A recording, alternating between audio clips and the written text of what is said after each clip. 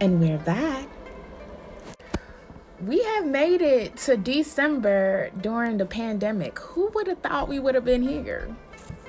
Yeah, I didn't think we would be here in December, to be honest, but we are here. And we have so many stories, so many things to say, so many things to explore about ourselves and the world that we are currently living in. So what better way to capture these moments, to be able to record these moments through writing? And I am so honored to be on this journey with you. So here we go.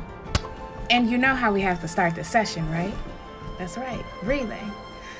When we breathe, all we're doing is reminding our bodies to be present. Reminding our minds to be able to just be here.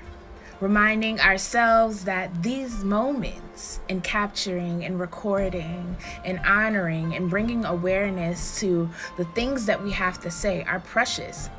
And so take a second to breathe in and breathe out, giving gratitude to your body, to your mind, to your soul, what's to come, what is to be.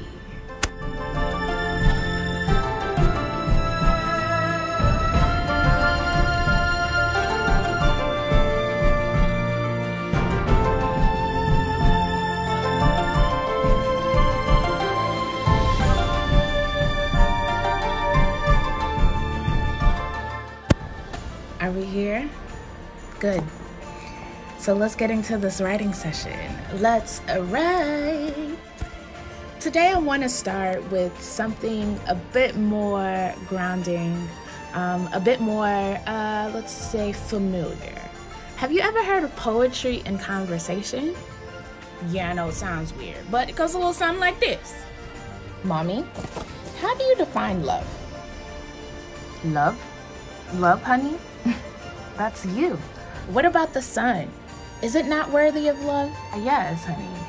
That's what the sky wraps their arms around. Hey, what about the ocean? Is that not deserving? Of course, honey. That's what the land reaches for. Okay, but what about the animals? Is it not deserving of love? Of course, that's what the land feeds from. Okay. What about you, Mommy? Do you get to receive love? That's what you're created for. So you see, friends, poetry and conversation is just that. A conversation that captures the essence of poetry, or a poem that captures the essence of a conversation. And this video is just to show you how easy and how simple it is to capture the essence of a conversation through poetry, or through the lens of poetry. And so, here's a challenge for you. We've all experienced this pandemic since March. For a lot of us, it's been a moment in which we could practice solitude. For some of us, it's been a very hard challenge in trying to adjust to this new lifestyle. For a lot of us, it's been a moment of different emotions that go through our body, whether we're angry, we're missing people, we're lonely, we're excited, we're experiencing these new challenges, all of these things. And so I have a challenge for you. I want you to create a poem in conversation with the you before this pandemic began. It might take you to look through some pictures to see how you were feeling, maybe if you journal some thoughts that you had before the pandemic hit.